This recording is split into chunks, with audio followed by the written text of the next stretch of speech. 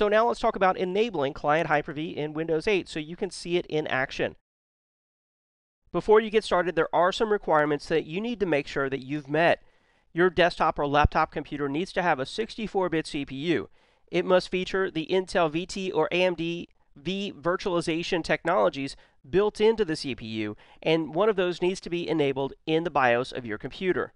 Your computer also needs to have second-level address translation, or SLAT, built into the CPU to use Client Hyper-V with Windows 8. You'll need to have at least 4 gigabytes of RAM, but the more RAM that you have, the more virtual machines you'll be able to run. Finally, you'll need to purchase a license of the Windows operating system for every virtual machine that you're running Windows inside. Of course, if you run Linux or some other open source operating system, you don't have to worry about licensing those virtual machines. Now, once you're sure that you've met these requirements, you can enable Client Hyper-V in Windows 8. To enable Client Hyper-V in Windows 8, in the graphical environment, you'll go to the Control Panel, click on Programs, then click on Programs and Features. You'll click to turn Windows features on or off, click Hyper-V, click OK, and then Close. It's very quick and easy to install Client Hyper-V in Windows 8.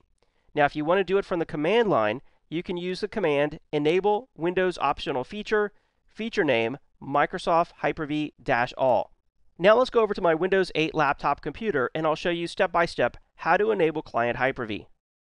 Alright, here I am on a Windows 8 desktop computer. You can tell this is a totally stock default installation. And to use Client Hyper-V, I normally go down to the bottom left. I see the start icon come up there. I right click on that, and it brings up the option here to start Control Panel.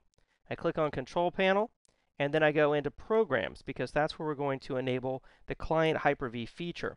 I'll go up here to Programs and Features, and then here's the option to turn Windows features on or off. I'll click on that, and that brings up this new window, and you see here the fourth option down is Hyper-V.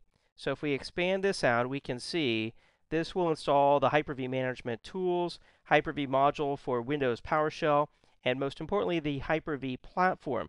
So this is the Type 1 hypervisor that's going to be enabled here inside the Windows 8 operating system. Of course, these are the HyperV GUI management tools, and these are the HyperV Windows PowerShell command line management tools. So to install it all, I'll just check the checkbox up here next to HyperV. That will install everything we need. I'll click OK here. Of course, it'll take just a minute to install these features. And of course, we'll just need to reboot to finalize the installation. So I'll just click Restart now, and I'll be right back.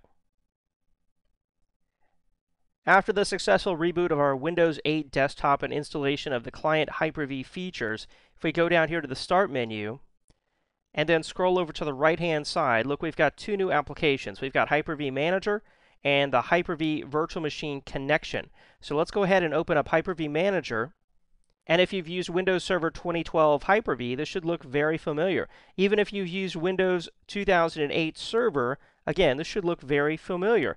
And that's because Client Hyper-V in Windows 8 uses HyperV Manager, and it works almost identically to Hyper-V in Windows Server 2012.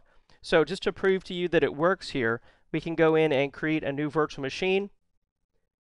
I'm not going to go through all the configuration options. I'll just click Finish here. You can see how quickly we create a new virtual machine. Of course, it's running on WTG Demo. That's this local Windows 8. It's actually a laptop computer. So I'll just right-click on the new virtual machine here. I'll go ahead and start it up or power it on. Of course, so far we haven't put in an operating system installation DVD or connected an ISO image. So if we open up the console here, we're just going to get an error message that it can't find a boot device. But the point is that you can load operating systems in here. You can run virtual machines. You could run Windows Server 2012 inside Windows 8 on Client Hyper-V. You could move virtual machines from Windows Server 2012 down to Client Hyper-V, or you could take a Client Hyper-V virtual machine that you created here in Windows 8 and move it up to your Windows Server 2012 Hyper-V host. So it's that easy. This is Client Hyper-V running on a Windows 8 desktop. So with that, let's go back to our slides.